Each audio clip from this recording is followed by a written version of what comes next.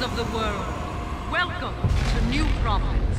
Terra Nova was born from a dream, a vision of brighter tomorrows. Let's start with the basics. Crackdown 3 is set in New Providence, a city controlled by Elizabeth Niemand, who's a dastardly CEO that is enslaving citizens and performing global terrorist attacks. It's your job to work your way through the divisions of the company in order to scale the Terra Nova Tower, which is the centerpiece of the map that everything revolves around.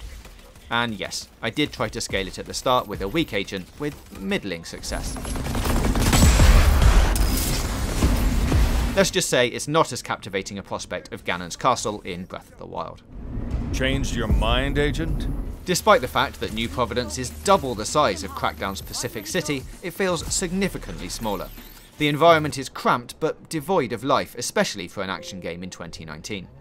Whereas in Crackdown you had gang-controlled islands and locations with a discernible sense of character, in Crackdown 3 there are different icons and goons scattered everywhere, and barely any room to breathe, which doubles down on the chaos in its finest moments, but also makes it so I can't creep down the block without my car getting blown to smithereens.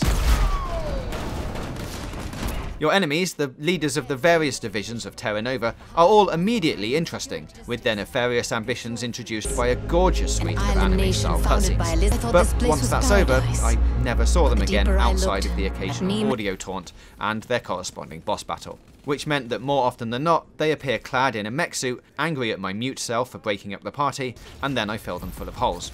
Character development is non-existent, despite the interesting premise behind each of these inspired villains, which feels like a waste. And the repetition of taking down the leader gets old quick, which also tracks for most of the missions leading up to the showdowns. These boil down to a series of solutions: a keypad to hack, a static weak point, or a beefy enemy, which as long as you focus on it and endure some bullets, you can get over within a minute or two. The best missions in the game dare to offer you one more layer of difficulty, which involves planting or rejecting a generator to unlock the path to a hackable keypad. Even during the slightly more scripted and bombastic boss battles, the game throws enough checkpoints and supply points at you to ensure that you never hit a brick wall.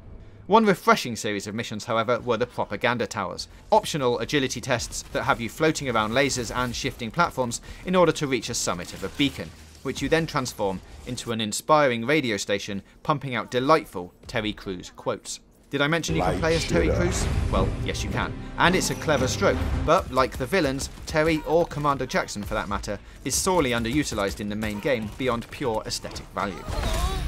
It feels like Crackdown 2.5, and luckily for those of you still interested, what worked then feels even better now. The diamond in the rough of Crackdown has always been its moment-to-moment gameplay, and in Crackdown 3, it's dangerously addictive. The lock-on shooting is a marked change of pace for modern shooters, and combined with thrusting through the air to reach new heights, it has never felt so good to be an agent in a crumbling dystopia.